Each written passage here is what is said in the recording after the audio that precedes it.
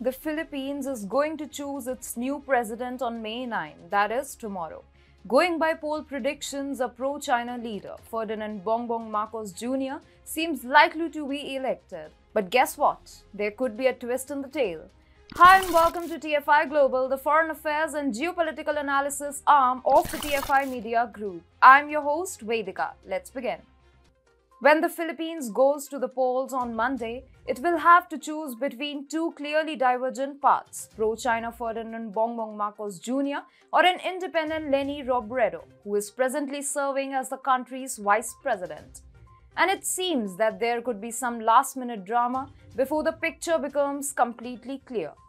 Bongbong, the son of former dictator Ferdinand Marcos, has emerged as the favorite to win tomorrow's election. Ferdinand Marcos represents a dark era of human rights violations and repression in the Philippines from 1965 to 1986. Yet, 3.5 decades after his father's ouster from power, Bongbong is rewriting his country's history. Ferdinand is being projected as a war hero who took the Philippine military to new heights instead of being called out as a dictator, and his powerful messaging seems to be helping him amplify his narrative. Meanwhile, Bongbong also has incumbent President Rodrigo Duterte's implicit support. Rodrigo's daughter Sara Duterte Carpio is Bongbong's running mate. Opinion polls put Bongbong far ahead of his main rival Robredo. He is preferred by 56% of the voters as against only 23% of voters who back Robredo. Yet, people in the Philippines could change their minds at the last moment. As per an SCMP report, business owners and investors in the Philippines believe that Vice President Leni Robredo may be better suited to handle the country's economy. They don't really trust Bongbong to take the Philippine economy forward. The business community is therefore trying to find a way out of the country. An anonymous multinational executive told SCMP, depending on the results of this election, we may all migrate to either Australia or New Zealand.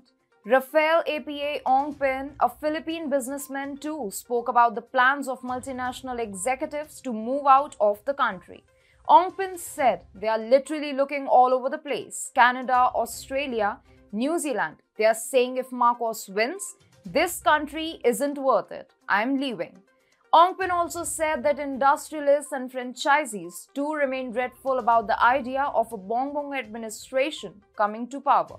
The business community in the Philippines seems to have remembered what Bongbong's father had done to the economy. The Marcos family had used the Philippine economy for self-enrichment. The family is believed to have looted $10 billion of public money. In 1998, Imelda Marcos, the wife of a dictator Ferdinand Marcos, had claimed that the Marcoses practically owned everything in the Philippines, from electricity, telecommunications, airline, banking, beer and tobacco, newspaper publishing, television stations, shipping, oil and mining, hotels and beach resorts, down to coconut milling, small farms, real estate and insurance.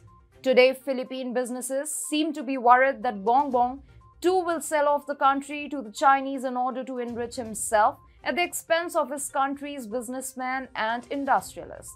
They feel that a pro-China leader will jeopardize the country's business environment and push it towards a tragedy just like Duterte.